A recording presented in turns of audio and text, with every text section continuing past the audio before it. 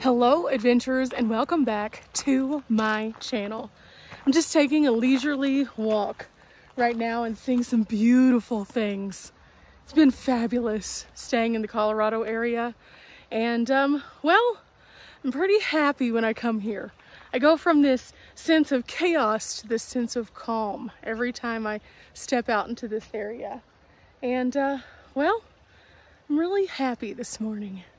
Started off a little weird. You may have seen my moody drive that I took, but then I started exploring a little bit more as the sun started to crack through the clouds just a little bit, and I discovered a whole new portion of the Turquoise Lake area that I'd never seen before. So yeah, it's been pretty fabulous to say the least. This is my last thing I'm going to be doing before I hit the road, but definitely wanted to bring you all with me.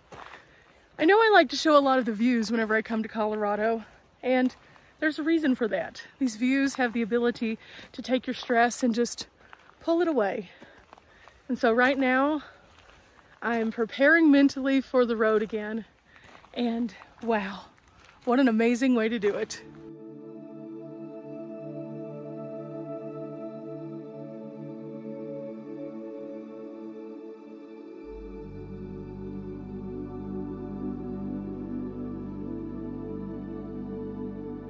You can see just over in that direction, that's one of the campgrounds that they have out here. They have some paid camping. They have some basic amenities at those campgrounds. And then they have the BLM, which is only a tiny, tiny drive away. But wow, what a way to start the day.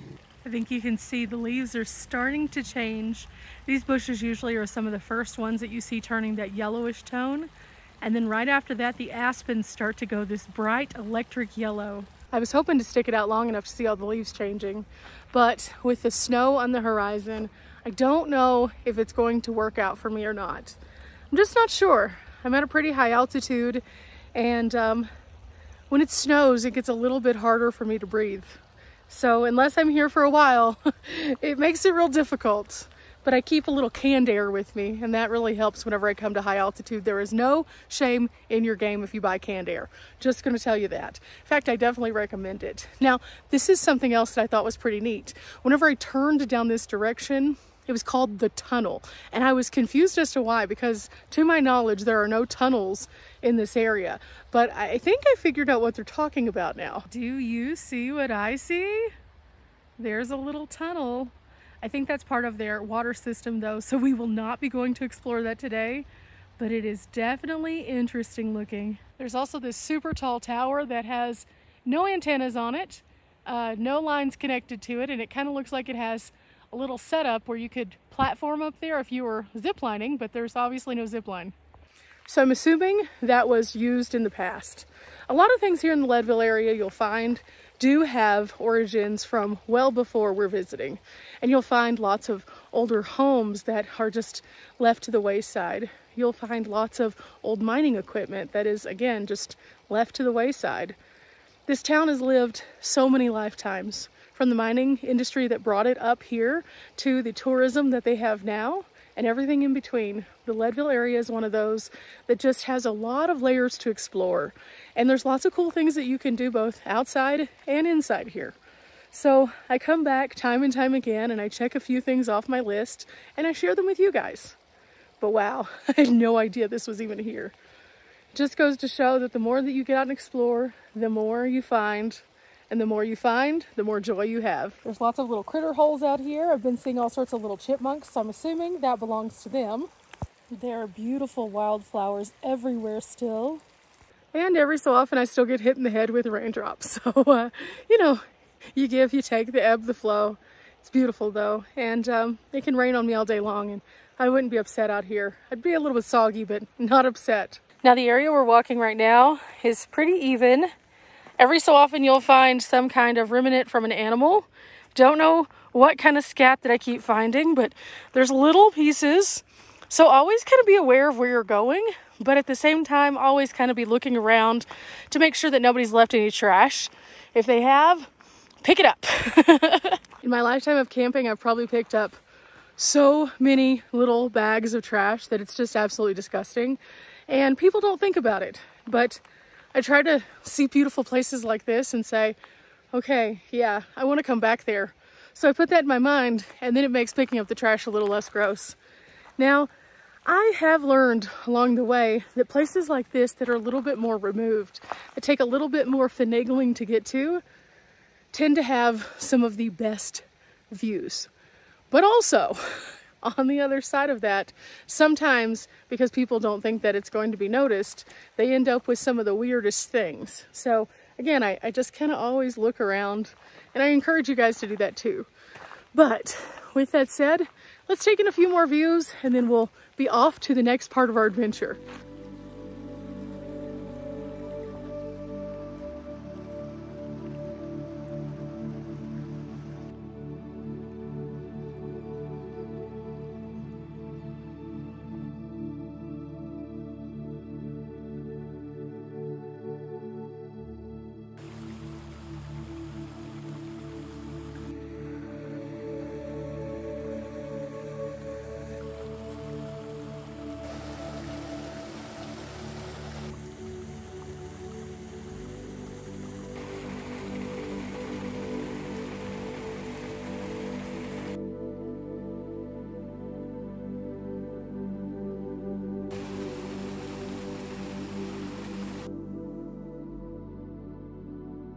You never know what you're gonna find whenever you find a little pull-off, so I found this one that goes to a viewpoint, and so we're gonna go check it out. Let's go find out where exactly this leads. It looks like it leads into the woods just a little bit, so should be interesting.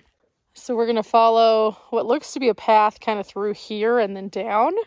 So I guess we'll find out real fast.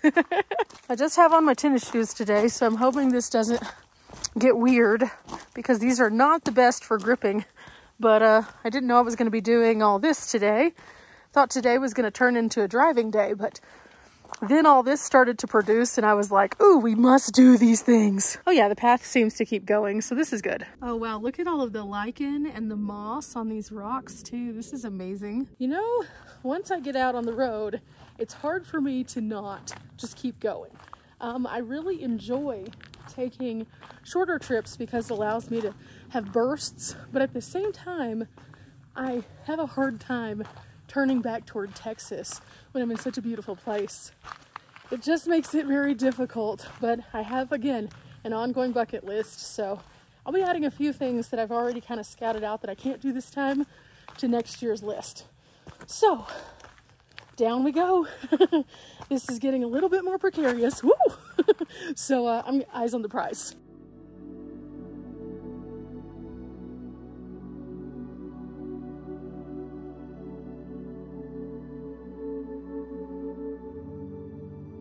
Oh, wow.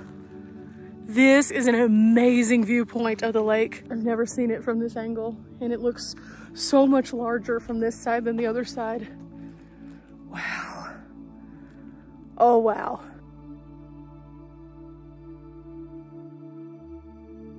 But there's more to this path, so let's keep following it, see what other viewpoint we have. So, yeah. Awesome, this is so cool. And from here you can see the aspens that are starting to change colors also. This is why I love Colorado right here. Like I said before, whenever you come out to places that are like this, you can find so many amazing things, from the changing of the leaves to the peacefulness of the water, to the clouds in the distance, a little snow on the mountains. It just brings you a different kind of feeling where you feel alive, and it's so impactful to my personal mental health. Whenever I get stressed out, I think of places like this and how I would like to come back to them, and it kind of sets my mind at ease because there are so many of these gorgeous places out there. But we picked the right time on the right day because there's nobody else out here, so this is amazing.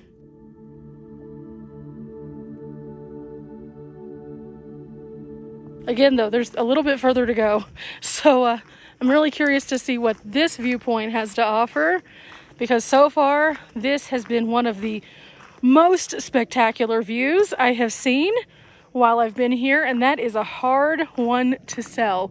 So we could go up here or we could keep going. Let's keep going a little bit further and then we'll come back to this one maybe. Okay, so a little bit more like on a slope here, but all in all, oh wow, it just goes and goes and goes down here. But wow, is it worth it? This is incredible. Just so incredible. Yeah. How could you not love that? That is just, wow. That's all the words I have. Like, it just knocks the words right out of my mouth. And normally I have a lot, but sometimes nature just surprises you to the point that you don't have much else to say other than, wow. That's definitely how I'm feeling. I'm gonna hang out here for a little while, and then I'll meet you guys back at the van in a minute.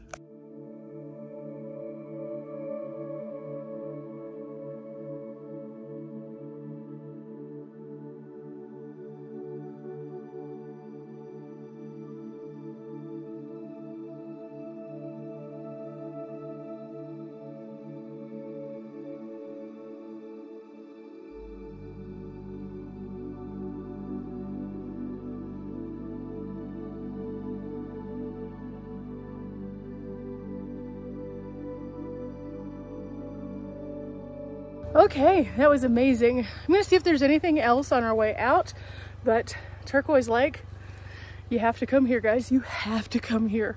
It's incredible. Okay, so I made it to another overlook, and I thought this is a good way to wrap up being out here, I think, because this one's closer to the campgrounds. Now, this one is the Valley View overlook, and from here, it looks like you can kind of offshoot in several directions. So if you are feeling a little bit more adventurous, this is a really great one to come out because you can actually hike almost down to the edge, it looks like, kind of over in this direction, or you can get the higher viewpoints over here on the rocks. It doesn't have any one specific place that we go, so I'm just going to show you a few of the higher views on this one, just so you can kind of see, but I'll show you kind of some of the areas you can explore too, because I could be out here literally all day just exploring, and there is a trail that actually goes all the way around the lake also, so if you're feeling a little bit more like athletic, that's a good one. Or they have little segments that you can pick up kind of over by the dam and then over closer to the campgrounds. So that's kind of cool also.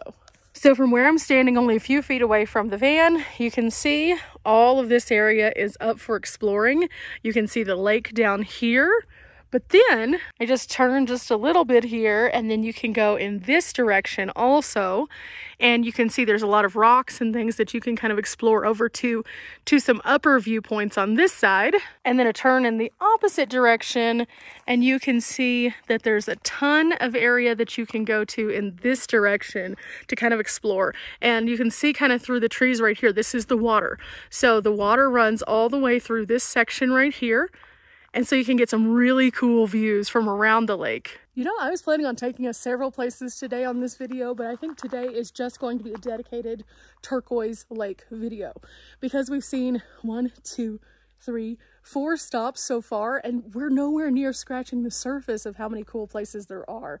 At some point, even though I like the BLM camp, I may go into one of the campgrounds just to kind of show you guys what's in there and kind of do a little bit of a review, but that'll be on an upcoming trip. But for now, again, just blown away by the magnificence of the lake and how much larger it really is than it seems when you come up from that first little look at it over by the dam. In fact, over by the dam, it looks like it's extremely low right now. But over here, you couldn't tell me that other than a few maybe sandbars that you can see occasionally. It's amazing. It's just amazing, and I can't say that enough. But let's go see if there's anything else as we proceed closer and closer to that dam. And oops, somebody else is pulling up to get the same views.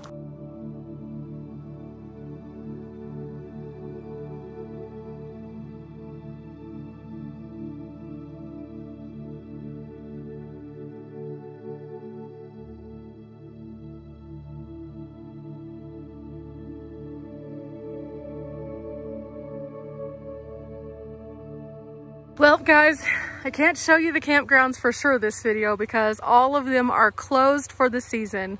So, again, this is going on my list for next season so that I can check it out and show you a little bit more. But they have some incredible ones out here. That's why it is nice that they do have the BLM just to hop, skip, and jump away, because even though the campgrounds are closed, you can still recreate in this area, and it allows you a good place to stay. With that said, whenever you start to see the campgrounds closing, you'll start to notice the BLM gets a little bit more full. And so the people who are going to be in this area until it gets to be super cold and super snowy are all going to be in the BLM lands. Fortunately for us, there is a huge piece of BLM just outside of the Turquoise Lake area. Now, since they've been doing some of the improvements out there, which you might have seen in one of my other videos, I'm really excited about seeing what is to come kind of in the future. Also with the outreach, I think that that was really interesting to see that they're trying to help people, because they do know that people are kind of stranded in this area because they've come to cooler temperatures from like the warmer areas like Texas or Arizona or even New Mexico. And so they're seeing an influx of that. But with that said, eventually we'll go check out these campgrounds, I promise. Now this area right here is where I'm gonna kind of leave us today. This area has had some fires, and they've also done some forestry work here. And this is the area that kind of really puts it into perspective about how fragile the world around us is, but also how life can spring out of nowhere. I think it's really important for us to see both the beautiful like areas that have water and trees, but also places like this. Now you can find this section along the 9. The 9 will bring you all the way out to Turquoise Lake from Leadville. And along the way, you can see a lot of other neat things also, including like streams and things like that. I'm going to head back into Leadville today to get a few supplies before I hit the road. But I thought this was a good place to kind of end, because like all things, like the trees that we've seen that have their bark kind of penetrated by fires, and areas that are like this, that are just wide open expanses where clearly there once were trees and now there are no more. It really goes to tell you a little bit more about the cycle of life out here and how important things really are. Now, some of these areas are clear cut because of the logging industry, and then they replant trees in these regions. Others have been devastated by wildfires. So when you look around and you kind of see areas that are like this, find the beauty in them as well. It's harder to do, I know, because it just looks kind of sad, but it's all part of the bigger picture of the cycle of life. And because of that, we get some more brain wrinkles. Remember, guys, we're not here for a long time, but we are here for a good time. Coming out to beautiful places like Turquoise Lake definitely are that. I hope you've enjoyed coming along, and well, as you can see, we have some more stops to make next time we're up here. Till next time, guys. Bye!